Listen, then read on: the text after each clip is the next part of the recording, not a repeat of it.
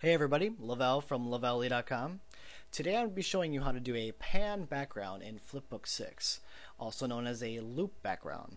Not talking about the pan you see here though, that's just my background. Alright, so I'll show you what it's actually going to look like at the end result. So you'd see someone running in the middle, and basically here's the last image, and here's the first image. And all in between are a bunch of other backgrounds I basically put together in Photoshop.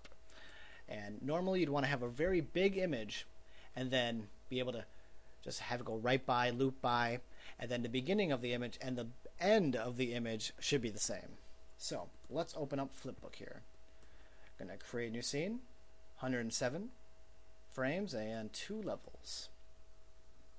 So here's an empty Flipbook workstation. So first thing, I'm going to import that background. Import. Done. And it adds it right here. So in order to make it pan, you're going to have to make it panable. So you click right here, then you click on here, and it adds a little triangle up there. So then you know it's panable.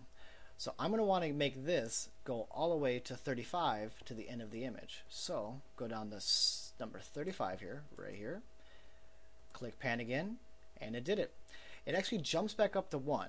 But if you click here, it goes down here to 34, and it shows you that it's now panable.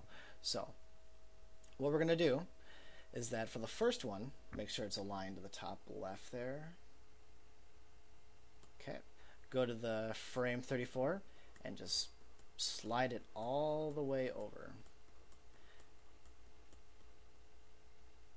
So as you can see, the beginning of the image is also the end of the image here. So, and we can also go back here and watch it go by as a regular pan. Now we're going to make it pan again. So go to 35, hit pan, go back, and it is now on 35. So the thing about this though is that it's still at the end. So you got to bring it all the way back to here. But if you do it like this, you'd get a delay, or it would hold it for 2 frames. So you want to actually move that over a little bit so it doesn't actually hold the same image for 2 frames. So now we'll keep continuously going. So now let's go down to 71, which is in our 35 frames.